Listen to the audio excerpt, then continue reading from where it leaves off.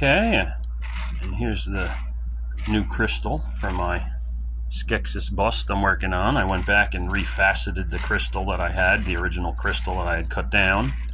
I just wasn't happy with it. It's old, 8 years old. So I took that and belt sanded new facets into it all around it there. So that's just that guy. And then pressed onto the belt sander to give it all new, fresh, smooth, nice facets. And then I went back with a razor and cut them all. And slide the razor, a nice flat razor blade over them to get them good and smooth and flat and the edges sharp. And there you go. There's a new crystal.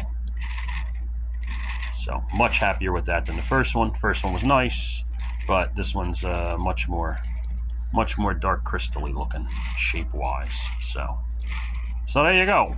Then that will have probably that on top with that, which will be one piece. Oh, wait, my camera's down. It'll be like that.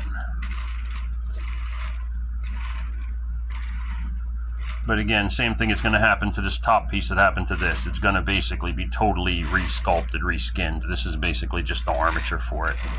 So then nobody can talk crap that I just reused the pieces from the original. Yes, I did reuse them, but I reused them as armatures to sculpt over. So they will be fully newly created pieces. But there you go. Now you can see how much nicer the crystal is than it was. And then while I'm working on that, that's that. I spent most of the morning grinding that and sanding and smoothing and polishing that. So next we'll be jumping back onto this guy and finishing up. I did a bunch on his neck, filling on his neck, filling in his jowls. His ears were a little too low and behind his jaw, so his ears got covered over. And once that's good and set up, his ears will get placed up a little higher behind his eyes, more where they should be. You can see some red lines drawn on there. Those where veins will be getting added and stuff will be getting done. So there you go. Progress on Skeksis. It's coming along good. Thanks for looking. Stay safe out there, huh? Later.